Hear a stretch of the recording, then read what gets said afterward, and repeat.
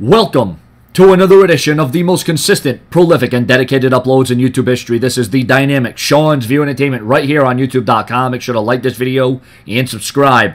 There is rumors starting to circulate that the WWE's main priorities in 2015 look like this. Focus on pushing the WWE Network in hopes of boosting the subscriber rate as well as getting the network into different countries and expanding it more than ever before. And to a certain standard, the WWE is a company. They're looking to make money. They're looking to, up the ante. And that's exactly what they need to do. They haven't reached that million subscriber number yet. They thought they would have. They anticipated it, but it didn't go their way. And maybe that has to do with the way the product is being run. But I digress. There is more to this report. There is more priorities on the WWE's list. And there better be, I'll tell you. They need to bounce back in more ways than one. WWE looking to build new superstars.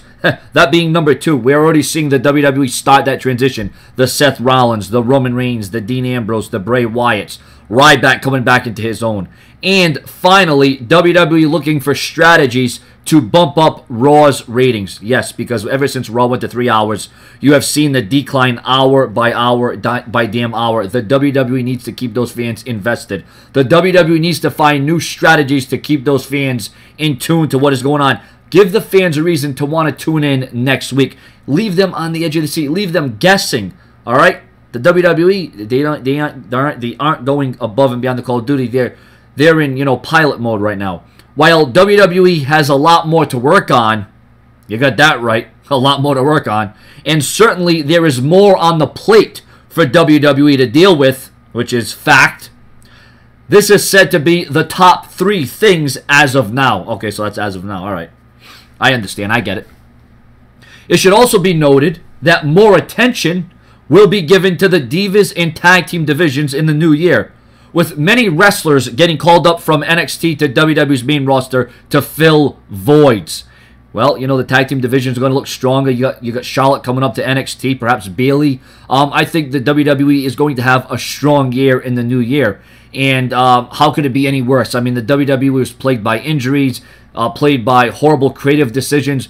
The script not being in on time. There was just a lot that played up to the WWE's negatives, and that shone through in 2014. There were some moments. There's no doubt about it. Don't get me wrong. There were some great matches. There were some incredible pay-per-views.